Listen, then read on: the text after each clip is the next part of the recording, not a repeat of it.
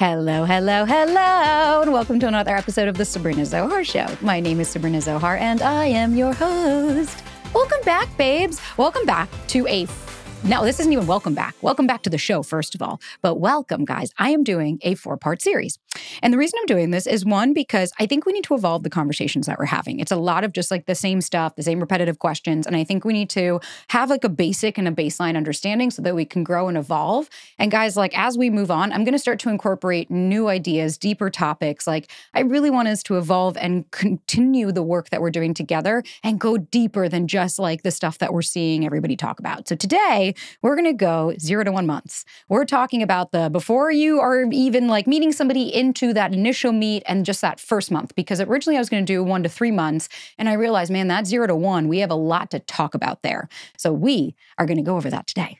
And guys, as always, thank you so fucking much for everything. Thank you guys for showing up. And here's a big reminder. They have changed the way that their auto downloads work on the system. And so if you guys don't listen to 3 episodes in a row, they automatically remove my show from your library. So please don't forget, rate and review the show, follow along, and please auto download the episodes so that you can get them fresh every single week when we have them. And as always, guys, thank you. Thank you for sharing with a friend. Thank you for supporting. And thank you for allowing me to show up as myself, and so that you guys can also show up as yourself. And guys, if you need anything, as always, link in bio or in the show notes. You could join the course if you guys need any more support. We have Masha's course coming out as well. It's already out by now on the nervous system, which will help with this time, the 0 to 3 month time period. And guys, if you need anything else, it's all in the show notes and it's all in that link so you could get some free stuff, work with me if you need, and support yourselves in different ways. So guys, without further ado, let's get right on into it, shall we? Okay, guys, so we're going to do this. We're going to do it today. And the reason that we're going to do this is because at first I was like, no, Sabrina, come on, come up with always a different idea. I've got literally like 500 solo ideas. But I really thought, I think it's important for us to talk about those early stages of dating, right? And kind of set the stage with like how the first month, the first anything before you even start to date can feel like a roller coaster. And let's think about why, right? So we hear this every day of like, I'd rather be single. I'd rather stay single. And it's like, well, what does that actually mean? Anytime somebody says that, is like, I'd rather just not be triggered, because you can do so much beautiful work alone. You can heal and grow and have all these incredible awarenesses in therapy and within yourself and starting to understand your patterns. You know, that's why I created the foundation course. So it can give you a solid foundation. I can't tell you how many people will write in and be like, oh my God, these questions opened my eyes to things I never really thought about. So like you can do all of that beautiful work when you're single. But the reality is the minute that you start to date and you start to meet people, you are going to get triggered. And it's what we do with those triggers that counts. It's not the fact that you're triggered, because you're a human. You're going to be, because if you weren't, I wouldn't believe you. And I'll be honest with you, if you weren't triggered and if you weren't having people that say things that would set you off, I'd be like, nah, we're full of shit. Then I think you're just shutting down. But the issue that we see is a lot of the times people spend so long being single, so used to the ecosystem that they've created and the nervous system and the way that things are, that letting anybody in feels like, oh, no, I can't do this. And then, of course, you have a bad experience, and then 1 turns into 2, turns into 3, and it starts to compound. And of course, it's like, well, I'd rather not do this. But I don't want us to live in that space. I want us to come and be in a space of, I trust myself that no matter what, I'll be okay. That sure, I might be nervous and I might be scared and I might be overthinking and I might be all of those things because I'm a human and I'm allowed to experience those things.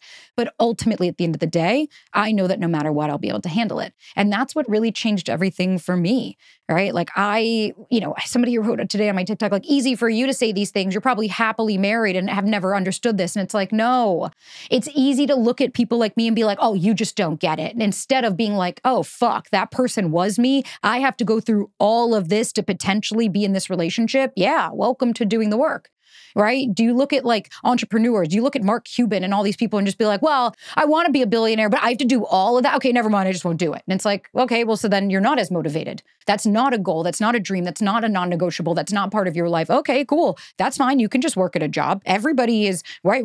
Everybody needs to be a cog in some kind of machine to make it work. But it's like we choose our hard, right? If you have a goal, I want a relationship. I want a really healthy and secure relationship. But I know that I grew up in a household where that was never modeled. Then I know that it's going to be significantly harder for me to get that than it would be somebody that just grew up in a secure home because they were given a different set of tools. That doesn't mean that one person's more or less deserving of it. That just means that it's different ways of handling and different ways of getting to the end result.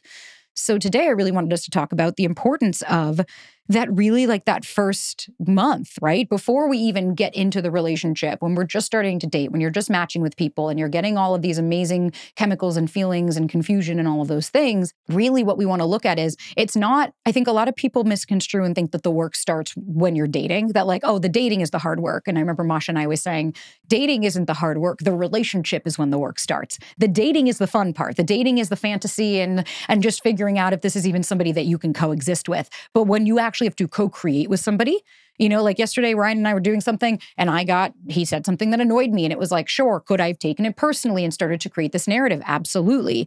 But instead I had to stop and I had to put space and I had to tap into my tools and start to really like understand what's coming up for me. And then I didn't bring anything up because the poor guy didn't do anything. He's allowed to have his time and his space on a Sunday to go watch football. And that's what I mean by like, as me being a little girl that was triggered of like, oh, well, that's a priority. You'd rather do this. And it's like, no, I can reframe and come like an adult and say, my partner has every right to say that they want to take 3 hours by themselves to go up, watch a game and stretch, right? Like it doesn't need to be something that I internalize. And so the reason I bring these things up is because I think we're so conditioned to think that once I get past the dating stage, everything's going to be amazing. And it's like, well, welcome to this series, because I think this series is going to bring a little bit more elements of reality of what it really means to grow and cultivate a healthy and secure relationship. But that starts with a solid foundation, right? And so I want you guys to like reflect on the first month of dating experiences that you've had. Right. And like, that's the beauty of having the comment section. We can interact with each other. I highly encourage, with respect and love and how we speak to each other, because we all know how the internet can go, leave comments on Spotify or Apple. If you want to leave a review, like, again, please be cognizant of the words that we choose. I welcome everybody's opinions. Leave a comment on YouTube or on Insta and on a video of the podcast. Let me know. Really start to think about the first month of dating. Up until even that, what are some patterns, right? Do we start to notice, yeah, I consistently get involved with someone who's emotionally unavailable. Okay, so what if I notice the pattern being with the last 6 people that I've dated emotionally unavailable in that first time? They all either, maybe they come on really strong, or they all love bomb, or they come on really intense, or they promise the moon, the stars, and the sun, right? I have one of my girlfriends and she's back into dating, newly divorced, trying to figure shit out. And she never really dated. Like, she's in her 40s. She's like, dude, I didn't do this. Like, when I was in my 20s, she was like, well, if I just met somebody in your 20s. And she started talking to this person and, you know, we were all out to dinner and she's telling us how safe she feels with this person. And then when Ryan and I saw the text, we were like, these are glaring red flags. And she's just didn't know. And so now we're teaching her of like, hey, do you notice how much texting there is, but you guys have never spent any time together? Do you notice the overpromises that are happening of like, I want to know what it feels like to fall asleep next to you? And it's like, dude, I've never fucking met you. I literally don't know who you are. How would you have any idea what it feels like to fall asleep next to me? Because what happens is like you're building a fantasy. There's no way that anyone is going to be able to satisfy those needs. And the reality being that when you just meet somebody, we have to remember that there's the work of Dr. Helen Fisher. The work of Dr. Helen Fisher is on the neurobiology of love in early stages of dating, where dopamine, the feel-good hormone, spikes during new romantic experiences, while cortisol, the stress hormone, is rising due to uncertainty, right? So we have dopamine spiking, but so is the cortisol is spiking. And when we have a high stress reaction, it needs more of those neurotransmitters. That's why you feel like you need more and more and more. And so there is a neurobiological and chemical reaction that happens in the early stages of dating, right? And we need to know that. And that's why I look at my friend when we were talking to her, we're like, hey, do you start to notice the pattern here? Every time you start to meet with a new guy, you get really excited, you get really enamored, you start having all this, and then they do one thing, you start to become hypervigilant, you start to notice the difference. I'm like, there's a very clear trajectory. And she kept saying, well, it's because I don't feel safe. It's like, yeah, because your nervous system is picking up on this. There is your gut reaction. Because when we started to decipher, she said, yeah, you're right. I did notice. She was like, when he asked me that question, at first I thought, that's weird.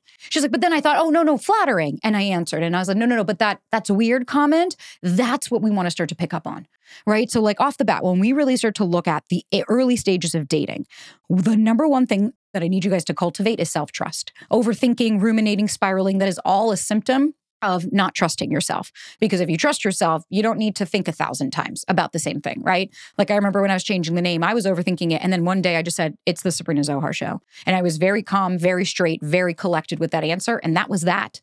I didn't second guess. I wasn't going back and forth. I was like, Sabrina, you made a decision. You're going to stick with it. If it doesn't work, that's okay. You'll figure it out. If it works, great. It works. So in the early stages of dating, one thing baseline, we got to start to understand the difference between anxiety and intuition. It's a question you guys ask all the time, so let's talk about it. Anxiety versus intuition are two very different symptomatics, physiologically and psychologically. So physiologically, the intuition is quite calming. It's usually just a calm, quick, you don't feel this crazy body reaction, right? Like think about if you saw somebody very sketchy across the street and you're alone walking by a dark alley as a woman, you might look and go, that doesn't feel right? Just an initial gut reaction and you're like, I need to go to safety. Versus a dysregulated, anxious avoid would be like, what, did they not think I'm pretty enough? Am I not worthy? It's like, what? The gut reaction is there to serve for your highest good. Hey, this doesn't feel safe. I need to leave. Something feels off here. I need to get curious, right? It's for your highest good. I don't like this, so I'm going to do this to understand more. That's and intuition doesn't come with body sensations. You don't start sweating and having panic attacks when you're having your intuition. Versus anxiety, which is also, we call that the dysregulated state, that comes with a very clear body reaction. Your body is feeling all this. You might be sweating, you're having heart palpitations, you can't sit still, you feel like your neck is cramped. And then the narrative that comes with the anxious thoughts are to hurt and harm us. I'm not good enough. What am I not worthy? Did they find someone better? I knew I was too much. Notice the narrative and the body sensations, right? That's the quickest way to even understand what's happening in my body and what is the narrative surrounding the situation that I've created. That will help you, because I hear lots of like, I don't want to self-sabotage. And it's like, well, then we have to learn to put space and challenge our thoughts and show up and say, am I doing this because this feels like an easy out? Or am I doing this because I genuinely don't feel connected to this person and I felt very disrespected by what they said to me? Right? Think about you're talking to a child. There's a little inner child in there that needs you in these early stages of dating, and you are the one that's going to save them. No one else is coming to save you. And that's a fallacy that we have to drop, that if I just meet the right person, I meet someone secure, then they're just going to take away all of my insecure attachment and my anxiety will go away. Absolutely not. You can meet someone incredibly secure and they could say something that can trigger you. A song can come on that could trigger you. That's not someone else's responsibility, nor is that their job to heal or save you.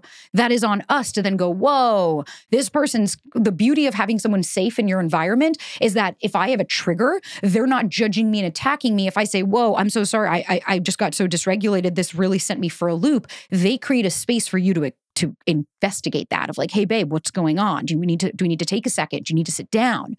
Notice how someone's secure, they don't take that away from you, because them validating, being like, no, but I'm not leaving and everything's fine. So then what that is that you're waiting then for that external validation. Someone safe just creates a safe space for you to explore and express yourself. So that's something that we just need baseline understanding of. This episode is brought to you by BetterHelp. Guys, here's a reminder to send some thanks to the people in your life, including you, right? We're so focused on attacking ourselves and blaming ourselves and shaming ourselves and, oh my God, I have to do the work and I'm not healing. But very rarely do we stop and just say, hey, I'm really grateful for you. I'm really grateful that I show up every day and I'm grateful for this body that I have. I'm grateful for the decisions that I make. And ultimately, I'm grateful to have the head and the brain that I have that will protect me and keep me safe as I go along the way. And that is why I love therapy so much. Therapy taught me how to reframe my thoughts, how to show compassion and love to myself, and how to ultimately come back home to me and my body so that I could stop projecting and seeking that validation from everyone else and ultimately be proud of myself and show up for myself in the ways that I was always hoping someone would show up for me. So guys, if you're thinking of starting therapy, give BetterHelp a try. It's entirely online, designed to be convenient, flexible, and suited to your schedule. So let the gratitude flow with BetterHelp. Visit betterhelp.com/Sabrina today to get 10% off your first month. Again, that's BetterHelp, HELP.com. And that is /Sabrina. Again, BetterHelp, HELP.com/Sabrina. When we think about the early stages of dating, we have to think that dopamine is released in anticipation of a reward, right? Receiving a text back, having a great date, rather than the reward itself.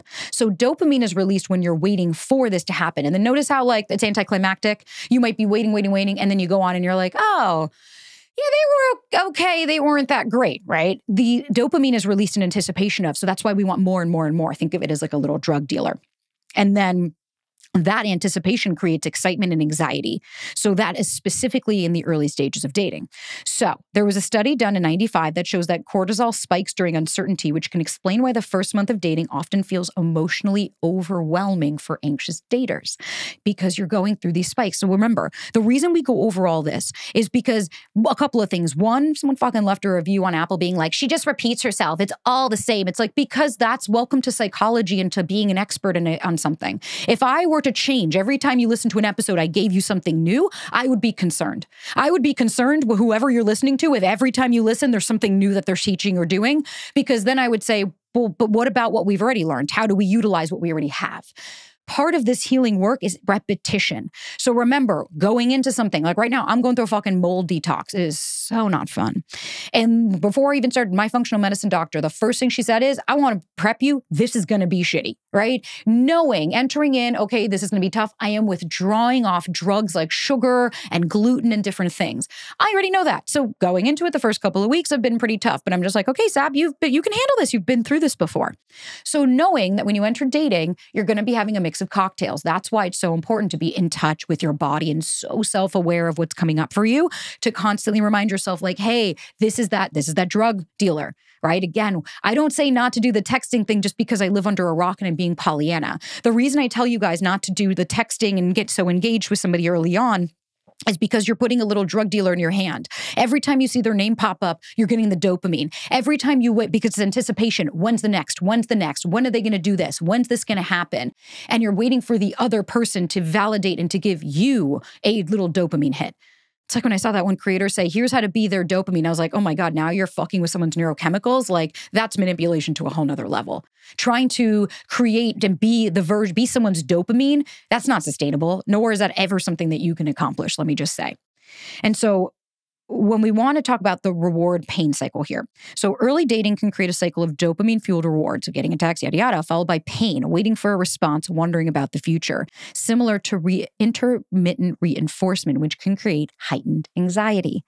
Again, this is where I say we could get swept up because remember, what does the brain love? Familiarity and patterns. The brain loves to go from feeling to fucked. It doesn't want to sit there and be like, let's use new neural pathways, right? No, your brain's like, hey, they're overwhelmed. Just do what they always do. So now, right, you first meet somebody. This is that early stages, right, guys? This is maybe haven't even met this person. Set boundaries. Hey, this is not a sign of my disinterest. I'm just not interested in sending, like somebody wrote in being like, I get paragraphs from this person. I've had one date with them. And it's like, that's not appropriate because what's happening is that person is trying to force intimacy and force a connection when you don't know this person. Right? You don't know who these people are. You've spent 2 hours with them, but yet sending them all of this stuff, like here's the reality. You're not triggered. That's why when you watch all these true crime shows and all this stuff, and it's like, oh, they didn't know until they had this situation. It's like, yeah, because when you're on the phone or you're texting, you're regulated for the most part. You're not consistently triggered by something because you get to also create, when you get a response from someone, you create, how would I answer this message? So if I'm talking to someone and I've never met them, or if I had one date and they're asking a question, I can romanticize that and I can create something that it's not. Because I'm so anticipating the reward of like, oh my God, when I get this, I'm going to be so happy. And it's like, no, I need to be happy with what I have in front of me. Like Jason Goldberg said, good with, good without. If you're not good without someone, you're not going to be good with them. And you can't only be good because you have somebody. So that intermittent reinforcement is a very real thing, right? We have to really look at, okay, wow, that pain and that pleasure are going hand in hand. And I know it because I used to do it. I used to like sit and like be all day waiting. The minute I got the text, when I'd see their name on my phone, I was just waiting for the next one. I was waiting for the next one. And the reason being was because they weren't showing up. They weren't being sustainable. They weren't being consistent in the beginning. They weren't being the things that they need to be in order for me to feel safe and secure. So when I was constantly in this dysregulated state of when is it going to happen? What's going to happen? That's because I was waiting for something to happen as opposed to understanding what was happening. Instead of looking at what if, right? Early stages of dating, let's talk about pacing yourself. So emotional regulation is really important. So according to the work of Dr. Gross, an emotional regulation strategy can help manage how much emotional investment one puts into a new relationship. So this is where we say things like journaling, right? And like, I know, we hear this every day of like, okay, so like I meditated and I journaled, like I don't feel any better. And it's like, you have to do something 3,000 times for it to create a new neural pathway. And the reason that we recommend journaling over typing it on your phone or just whatever is because it activates a different part of your brain. And I've done that where I'll write out like my fears. I'll be like, I'm scared of this. And then I'll stop and be like, okay, Sabrina, now that you read that back, like, how does that actually sound? Does that actually sound valid? No, that's okay. I don't need to, no shame or blame. We need to remove that from the early stages of dating. There's no space for like, oh, I fucked this up again. What's wrong with me? It's like, listen, you want to stay on that loop? Go ahead. I can't stop you. But I will tell you, stop speaking to yourself like people spoke to you when you were a kid. Because half the time when I'm trying to figure out a voice, I usually realize it's my father. And it's not actually me because I don't believe those things about myself at its core. I was taught that there was something wrong with me, but I don't genuinely believe coming out of my mother's womb that I was born something wrong with me. So that's in and of itself. So we have to keep emotional investment to the same level as the person that is also investing in you. So if we're looking here and saying there's a disconnect, I've had one date with this person and already I want to be in there, or I want to be in a relationship with them where they want one with me, and then vice versa, but I only have known this person for 2 hours, the pinch doesn't match the ouch. Then we're looking and going, okay, one person's fantasizing and creating a narrative and the other person is probably living in the present moment. Because if we leave a date, I want you to start asking yourself some questions after a first date. How did I feel when I was with them? Did I feel like they listened to me and asked questions? And like, I'm tired of this conversation of like, well, someone neurodivergent. It's like, there's a big difference between someone neurodivergent not asking you questions and someone that's just sitting there just constantly answering questions about themselves, drinking and checking out other women while you walk by, right? So like, is this person attempting to make eye contact with you, right? Are they having fucking conversations of depth? Are they asking questions that are interesting to you? Or are you just sitting there asking them questions, but yet idealizing them into something that they're not? Right? A lot of the times we can feel familiar with somebody, that it might feel familiar. Like, this is how it feels when I talk to my dad. He never really asks me any questions. It's me just keeping the conversation going. And that's okay. As you guys know, none of this is about shame or blame, but it's about awareness. Another thing I would say is stick to your fucking routines. In the early stages of dating, that dopamine will come in and convince you that like, this is it. Give up everything. This is your shot. And it's like, it's not. You don't know these people. And what I mean by you don't know these people, you haven't seen them in different walks of life. Right? Even in the first month, even 3, 4, 5 dates, it's like, again, you still don't know people. Have you set a boundary? Have you said no to them? Have you had a conversation with them of things that bother you? Have you shared with them something really vulnerable, and how have they received it? Do you feel seen, heard, and understood with this person, or do you feel constantly anxious? When you're with them, everything's amazing, but when you're not, you're fucking spiraling and freaking out. And okay, well, then there's a disconnect.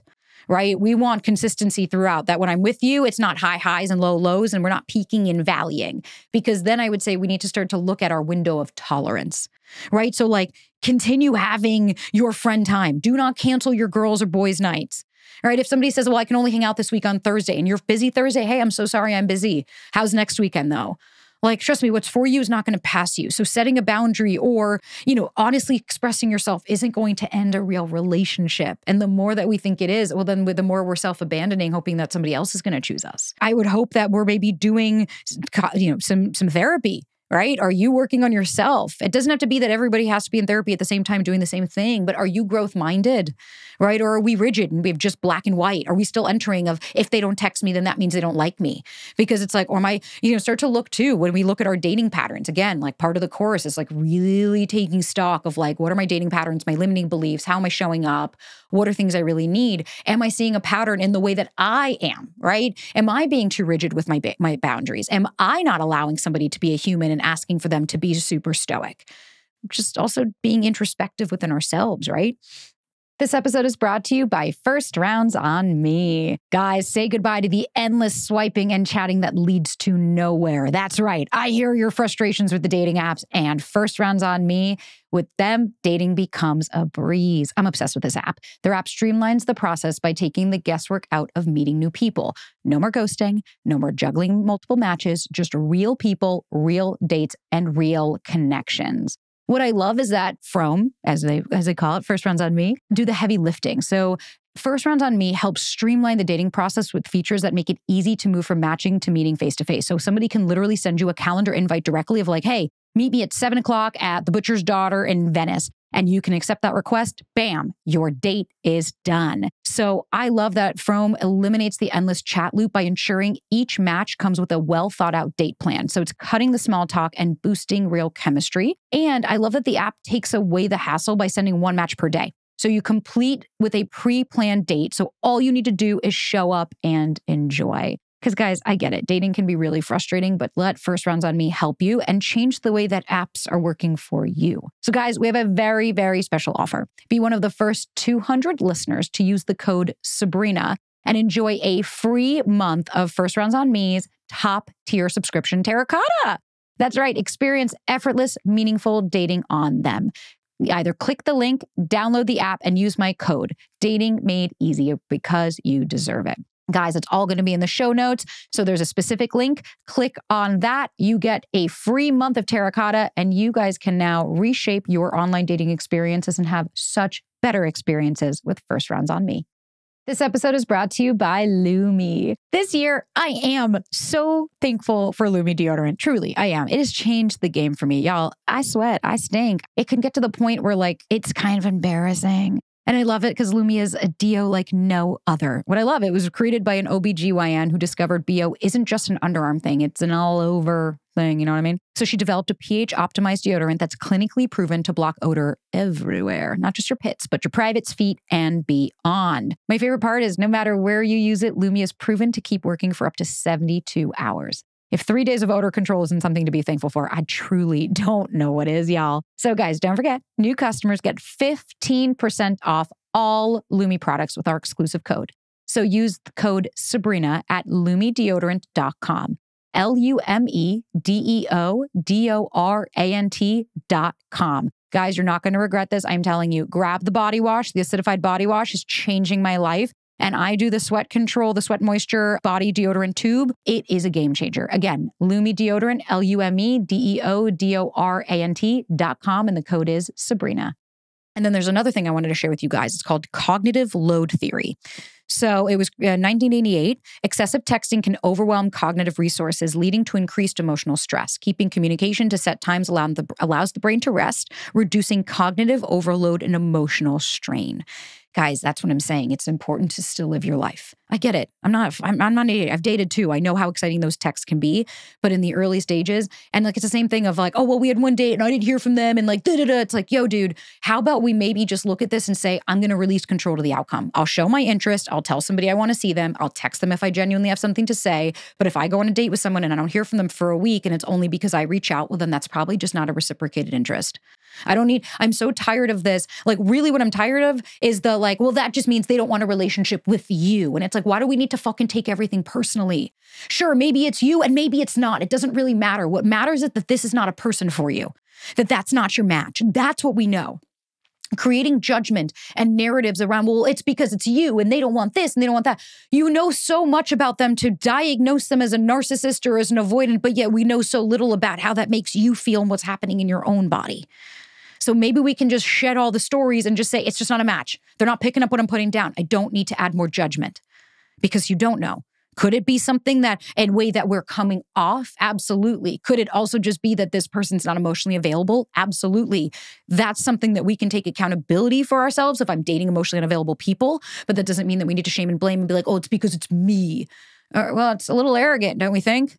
So now let's talk about some managing overthinking and triggers. So when we think about in the neuroscience component, it's called amygdala overactivity in anxious individuals. So research by Etkin in 2010 indicates that the amygdala, as you guys know what we talk about, the amygdala is the back, that limbic part of the brain's fear center, becomes hyperactive in individuals with heightened anxiety, leading them to overreact to perceived relational threats. So that can look like overanalyzing gestures or silence, right? And then we start to go into ruminating. Right? And that introduces the rumination aspect, where people with anxiety often feel trapped in a cycle of repetitive negative thoughts. So in early dating, this can lead to forms of obsessing over unreturned texts or small interactions. So how do we actually break that? One, awareness is a really, really beautiful aspect. So even just by saying, if you're I do that, you're already ahead of the game. You're already aware of what you're doing. So off the bat, fuck yeah, be proud of yourself. So then we want to look at things like acceptance and commitment therapy, so ACT. So that encourages you guys to accept your feelings without becoming consumed by them. My favorite technique to use is using the 5 senses. What are 3 things I'm hearing right now? What are 2 things I'm seeing right now? Right? Just even stopping yourself to be I'm breaking the loop. Sometimes I'll do that and I'll literally break the loop by saying, Sabrina, you're on loop. And I'll say it out loud. And Ryan knows. I'll be I'm on loop right now. I'm in my rumination. I'm in my spiral because I'm scared. And just even calling it, you turn your prefrontal cortex on. So if you find that you're ruminating, you're looking, well, they put a period. Stop yourself and be okay, what are 3 things in this room right now? There's a pink chair, right? Whatever, right? Okay, I'm in this space right now. I am overthinking because I'm scared. I'm scared. What am I scared about? I'm scared that they're going to leave me. Okay, what's so scary about that? Well, I feel abandoned. Okay, but am I actually abandoned by this person? No, I've known them for 2 hours. I guess that's not really abandonment. It just feels like it. Oh, okay, so this is triggering an earlier core memory. Okay, so there's a little me in there that doesn't feel good enough. That feels like everybody just picks over her. Well, what does she need to hear from me right now? Maybe she needs to hear from me that I fucking love her and I choose her, that I think my little me is amazing, and that, yeah, she's scared that she's going to lose people, but that, like Britt Frank always taught me, just let your little know you already did. All these fears that you have in the early dating of like, they're going to leave me and abandon me. It's like, no, those are the fears that you had of mom and dad. That already happened because you're an adult now. So all those fears came true. Whether it was your parents leaving you or not, doesn't matter. But the fears happened. You went through that experience. And so now we get to reclaim control and say, wait a minute, that's true, right? I can start to understand different aspects of CBT therapy, right? So instead of reacting impulsively, I can put some space and say, wait, I'd like to respond, right? What would a secure version of me respond with? Normally I react like this. Normally I scream and I yell, or I'll send 100 texts. The secure version of me would take a minute. So I'm going to take a minute and I'm going to process and see how I feel. And maybe I'm going to go punch a pillow because I have energy I need to move. I safely move. Or maybe I'm just so burnt out that I just need to sit up straight and just give myself a little bit, right? You can take control over what happens. You're not there. Your brain's not in control of you. You're in control of your brain. And it's really, really important to have these tools in place so that you don't have to be in control of your emotions. If you have a reaction, that's what we want to look at. You want to be in control of your emotional reaction to things, not the emotions. You're allowed to be sad and angry and pissed, but that doesn't mean that you're allowed to punch a wall or send 1,000 text messages, right? You have every right to feel all of these things. You start to notice, right? You go on a first date, ask questions of depth. What are you scared of losing? Somebody that you don't know? Great. I'd rather you say this is too much than, okay, cool. Great. I'm so glad that I know that you don't have the emotional bandwidth that I do. It's not I'm not sitting here being like spitfire questions and interview like you're at a police station. It's like, no, you could also just be curious and see if this aligns with you. And then when you leave, it's also about holding two conflicting truths. I really enjoyed this person's company, but I'm also okay if I never see them again. Sure, it might be a bummer. It might sting because I had a really good time, but I also need to be aware that like I live a really beautiful life and these people are an addition to my life. They're not instead of it. And if dating is instead of, then that's the shit that we want to look at. No, you don't need to wait until you're 100% healed to date. There is no such thing as being 100% healed. But what we want to look at is, do I have tools to handle what comes my way in the dating and relationship landscape? Do I know how to handle someone else? And can I put and create space? That's what we want to look at. Because you're going to grow. You hurt in relationships, you heal in relationships. You're going to have people as you're dating, they're going to teach you, oh, wow, yeah, I guess you're right. Somebody not texting me every day doesn't mean that they don't like me. Thank you for teaching me a new way of doing things. That doesn't mean that that's your person. I get that every day of like, this person's amazing, but like I'm not physically attracted to them, but they treat me well. It's like, well, you don't need to do charity work. You can have a world where you're attracted to this person physically and also emotionally have your needs met. But it might not be this like crazy movie, oh my God, I have so much passion, I don't know what to do with it feeling. That might not be the early stages of dating for you, and that's okay, right? So now we want to understand building self-trust because that's huge. So there is a theory called the self-efficacy theory. So self-efficacy, which refers to a person's belief in their ability to manage life's challenges, including dating. So anxious attachers and daters often struggle with low self-efficacy, doubting their worth or their ability to navigate a relationship. And so now it's about building self-trust, right? Okay, so I want you to reflect on past relationships and how you navigated similar situations. So use this as evidence to reaffirm that you do have skills. For example, I managed similar feelings in the past. I can handle them again, right? Like I always say, well, I'll be like, we've been through this before. Like you've been through hard. This isn't going to be what ends you. So if somebody, right, I'm feeling anxious, but I felt anxious before and I've made it through. I can handle this. You guys, some of you guys will look at me and you're like, how do you stay strong all the time? Like I did a panel and she said, well, you lived in New York. You knew how to set boundaries. You always knew how to do this. Can you help the people that didn't? I'm like, who said that? Where'd you learn that from? That I always knew how to do this. I'm like, I learned how to do this by saying, wait, Sabrina, you have done this before. Okay, so you can do it again. You have been through really hard. I've lost a lot before. I will lose again. And that's part of it. That's understanding that like, I am not a wallflower. I'm not going to turn to stone every time a minor inconvenience happens in my life because I'm a much stronger person than that. And I want to be a much stronger person than that. And you guys all have self-efficacy. You can all take care of yourselves. You're running your lives. But we remember when you go into that amygdala part of your brain in the early stages of dating, we feel like a child again. That's why we have to regulate and come back to now. Regulating again. Regulating your nervous system doesn't mean that these emotions go away. It just means that you're validating and saying, I'm allowed to feel this. Right? You want to know about self-trust and building self-love? Stop discrediting yourself. Oh, this is stupid. I'm so dumb. I shouldn't have said that. I sound like I'm crazy. All of those things, you wonder why you don't trust yourself and why you don't validate yourself. And you wonder why other people are allowed to speak to you like that. Look how you talk to yourself. It's not about being arrogant. right? And when we think about building this self-trust and validation, I am worthy of love. I am deserving of it. Where did I learn that I'm not? When I was a kid, I really learned that messaging that I had to earn love and that this is a challenge and that I have to do all of these different things in order to get love.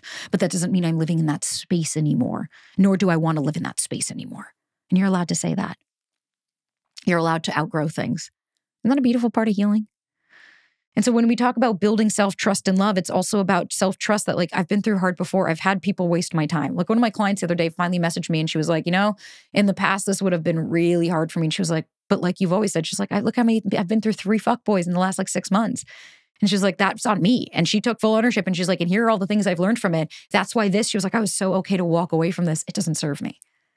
Again, it takes time. Don't be upset with yourself if you're not there yet. I wouldn't expect you to be. You're learning. You're growing and you're evolving. Go easy on yourself. The early stages of dating is very anxiety inducing. And that's why Masha and I created this course to help you guys to have the tools that you need to regulate, to understand about the nervous system and the ladder, to get really in touch with yourself. As you guys know, those are always available.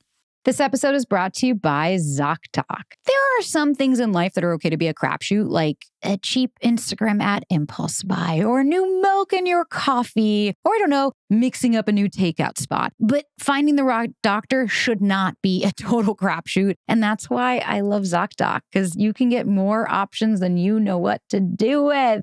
ZocDoc is a free app and website where you can search and compare high-quality in-network doctors, choose the right one for your needs, and click to instantly book an appointment. We are talking about in-network appointments with more than 100,000 healthcare providers across every specialty, from mental health to dental health, eye care to skincare, and so much more. The best part is ZocDoc appointments happen fast, typically within just 24 to 72 hours of booking, and you can even score some same-day appointments, which is so fantastic. Me personally, I had pink eye recently and didn't know about that, and I'd gone to my regular doctor and he couldn't figure it out. I didn't see it. Went right on ZocDoc, was able to make an appointment same day, got the medication I needed, and was able to move on with my life. It is the best. So guys, stop putting off those doctor's appointments and go to ZocDoc.com/Sabrina. Find and instantly book a top-rated doctor today. That's ZocDoc.com/Sabrina. Again, ZocDoc.com/Sabrina. All right. The last aspect that I really wanted to go over was staying present in the first month. Okay. So mindfulness-based stress reduction. So there was a study in 1990 from Kabat-Zinn on how mindfulness can help anxious individuals stay present and avoid catastrophizing.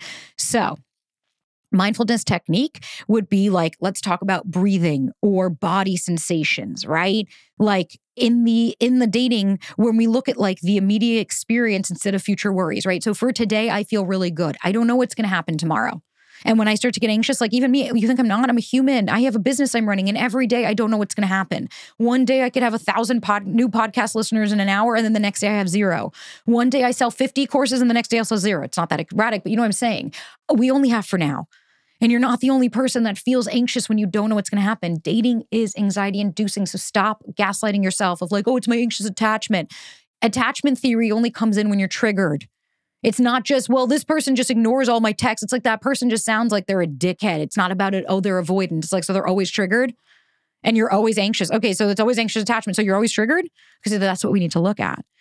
Start to incorporate some mindfulness techniques, right? Meditate. That's why I promote Open and different apps, right? You guys get a free month with open.com/Sabrina. And you can try mindfulness. That's what helped me more than anything, was seeing thoughts and being I don't need to attach to these. I can allow them to move on. I would not recommend meditating when you're dysregulated, of course, because you want to be able to be in a more regulated state. But it's really, really important to have some different techniques that you can tap into and tools that you can tap into. Going for a walk, right? Something basic, doing jumping jacks when you feel like you have too much energy. This morning, we went and worked out because I was I'm going to go out of my mind if I don't move my body. It's cool. Go for a walk. Just do something. Have a hot cup of tea. Just do something for you so that you can come back to the present moment and remind yourself okay, so I haven't heard from this person in 2 hours. I also don't know them. The reaction, the pinch doesn't match the ouch. I'm reacting to them like I would to my parents.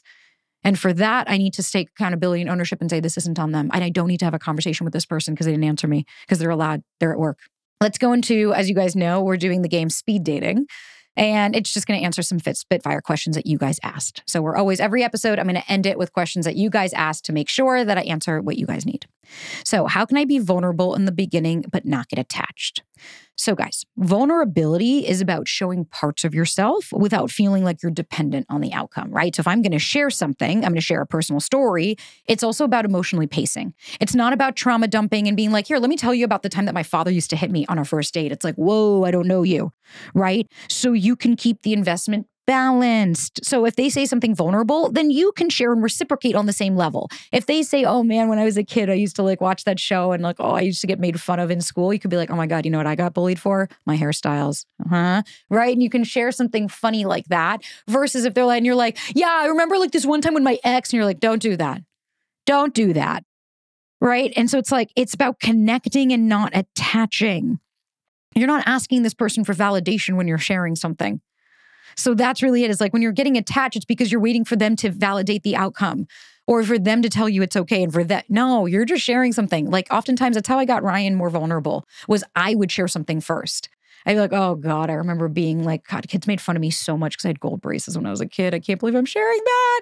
And he would be like, you know what I had? And then I was like, oh, you know what I had? I had a back brace. And we just kept going on of like moments that I wasn't seeking his validation. I was telling him a vulnerable story about myself, something that was honest and real, right? If he, if you ask like, how are your relationship with your parents? When he told me he didn't talk to his dad, I said, hey, I don't talk to mine either. Thank you for sharing that because I know that's really tough. And we could go into that later at a different time. Like there's a way to share things and then say, I don't feel comfortable. Like people have asked me about my family early on. I'll say, I don't feel comfortable sharing that off the bat, but as I get to know you, I'd love to share more about that. That's how you share vulnerability without also then getting attached, because getting attached means that you're not connecting with this person. You're waiting for them to validate and you need them, not want them. Is it okay to see other people during this time? Yes, it is. Dating is gathering information. You're gathering data on this person. If you want to date other people, you can. If you don't have to. The reason I say to date other people is so that you don't get hyper-focused and overly attached to one person thinking there's no one else. Dating multiple people leaves you to go, oh yeah, there are other people, right? I don't have to just, okay, this didn't work out. That's okay. I have other people. Even though I might not be as into them, that doesn't mean that there's not other people still. So I would say, and here's the other thing, if you're dating somebody in the first month, you're like, well, they're still in the apps. It's like, yeah, okay, so are you, because you figured that one out. Until you both agree, and it should not be happening in the first month, I'm sorry. There's no reason to be exclusive within a first month. You don't know people. How much could you possibly hang out in the first month? No more, I would hope, than fucking 8-9 times. If you're seeing someone more than once or twice a week in that early stage, we need to just pump the brakes. Just give yourself a minute. I've had friends that they rush into shit in the beginning and they tell me you're being cynical and negative. And then 5 months later, they're like, oh my God, this person's a nightmare. They're a monster. I'm like, yeah, remember that whole don't rush into it? I'm like, it's not that I'm saying not to date these people. What I'm saying is just go slow. Just take your time so that you can have the opportunity to really vet and see. If I'm going to date you, it's not because I'm waiting for you to choose me or there's no one else. I'm dating you because I believe that you are the right person for me as well. And I believe I could be the right person for you. What are signs of true incompatibility? How can you spot them? So that comes up when we talk about lifestyle, core values, ethos, ethics. So if you're somebody that is into commitment and there's somebody that's into casual dating, that's a red flag. That's incompatibility. If you're somebody who is super political in this way and you refuse to date someone that's not, and they're on the opposite side, that's incompatibility. You want children, they don't. Not compatible, right? They want to move to Timbuktu and you never want to move because you want to stay with your family. Incompatible. Do you share future goals, ethos, morals, ethics, right? Do you believe gay marriage? Do you believe in it, yay or nay? Abortion, do you believe in it, yay or nay? I don't care where you stand with any of this. It's your opinion and I don't give a fuck. But do they also align, right? Like there's a lot of going on in the world. And do you want somebody in your home that you have to fucking fight? Like if you've watched Love is Blind season 7 and you look at even Ramses and Marissa, they are completely opposing on so many aspects and they just keep being like, that's okay, we'll figure this out. And it's like, no, you're not. You're going to figure it out when that becomes an issue and you go, fuck, I shouldn't have overlooked the red flags that this person kept disagreeing with like my past. It's like, yeah, that's what I mean. You can't be with somebody if somebody's going to be against a career that you had. Like I couldn't date somebody that didn't believe in mental health and therapy. I'd be like, well, then what are we doing here? Right? That's compatibility. And that is like, if you can't communicate and they can, then you're not compatible. You can learn, but again, are you growth minded? Are you doing the work on yourself to see? And these are things we have to stop overlooking the red flags, right? If someone's super rude to a waiter on the first date, I'm going to be like, oop, that's not cool. That's not compatible because I don't treat people like that. It's just about really seeing, can I grow old with this person? Will these things inevitably be a non-negotiable for me? Do we have the same morals, ethos, and ethics? Do we see life in the same way? And do we want to see life? Do we want to go in the same pattern and the same direction? I mean, that's what's important. When is it appropriate to really start talking about your feelings? Start talking about your feelings from date one, but also be in mind and that the pinch doesn't match, that the pinch matches the ouch, that you also need to have emotional security and safety to do that. So if you express yourself and you're telling somebody, I really like you, and I'm really enjoying going slow, and I'm really enjoying like this, and they're not gaslighting you, and they're not being like, well, of course you'd enjoy it. Like, look who you get to go out with. And you're like, what? That's weird. When I said something to you, you deflected and you took out, right? Like you didn't make me feel comfortable with that response. That's what we want to look at, right? When you feel comfortable to share, that's a really great sign that you're deepening the relationship and you're able to express yourself. So like when we say, you don't want to rush too early of like, I think you're the amazing, I've never met a person like you and I've never been with anyone like you. It's like, whoa. Cut the bullshit. You don't know me that well. It's really hard for you to fucking say that when you've known me for 2 hours. But if you just say like, I had a really great time with you and I'd love to see you again. If they're like, absolutely, that was fantastic. Can I take you out on Saturday? Sounds great, right? That's safe. You feel comfortable expressing yourself because they receive it. Communicate. But remember, again, the pinch doesn't match the ouch. It's not about overly communicating just so you don't have to deal with abandonment. It's about communicating how you feel that's authentic of like, I've known this person for 2 hours. Okay, well, that was a nice time. Or I've known them for 3 dates. Okay, well, I don't think they're the love of my life after 3 dates. And if I do, then I have to start to look and say, based on what information? All right, babes, let's answer one more. How to stop falling in love so soon. So that's tied to projection. Falling in love soon is tied to projection because you're idealizing someone before you really know them. So you got to stay focused on the reality, right? You got to stay grounded that each one, if you're catching yourself, right, like fantasizing about them, stop yourself and ask, what do I know about this person right now? What do I know about them versus what do I hope they're going to become, right? Like emotional pacing, mindfulness, checking in with yourself, where you're like, but they're so amazing. What makes them so amazing? List me 3 things right now. But they don't want me. Now that's what it is. It's because they don't want you. We have to also look at like, why are we so obsessive with somebody? The idea of them, right? Because you only obsess over things that don't make you feel safe. So if we're obsessing over things that don't make us feel safe, then we need to stop and look and say, okay, so this isn't love. That's attachment, not connection. That's the biggest aspect here, guys, is I want you guys to truly set a really solid foundation. And the reason I focus so heavily on you is because that's where it starts. This has nothing to do with these other people, right? Do you trust yourself? Have you understanding emotional regulation and pacing? Do we understand that like things take time and that you might not have an immediate answer? And this isn't about like, what are 3 things I can look out for to make sure they're not a this? It's like, so then you don't trust yourself if you need to go on a fucking wild goose chase. Listen to your body, understand your sensations. And then now that we have that baseline, now the next solo we're going to do is 1 to 3 months, deepening, going further into, okay, now we're progressing. Because then we're going to get into the 3 to 6 month after that, and then the 6 month plus. Because I do believe that there is an understanding that we have to have of every fucking level and foundation so that we can build a solid one. And right now, the 0 to 1 month is about focusing about us, turning it inwards. How do I feel? Every time we start to focus on them, why do they do this? Why are they doing this? Bring it to you. Well, what is it saying about me? What's coming up for me? How do I feel in my body? It will change the fucking game for you because it's not about them. It's also about you. Guys, I hope you loved it. Leave me a comment. Let me know in there if you guys like this series idea. We could do other series as well, and we can definitely have more fun. But I wanted to try to bring something so we can deepen the conversations and start to evolve because, yes, a lot of us are dating, but a lot of us are also progressing into relationships, and it's about supporting us on every step of the journey. Guys, as always, thank you. If you need anything, link in show notes and the bio and all that fun shit. And until next time, my babies.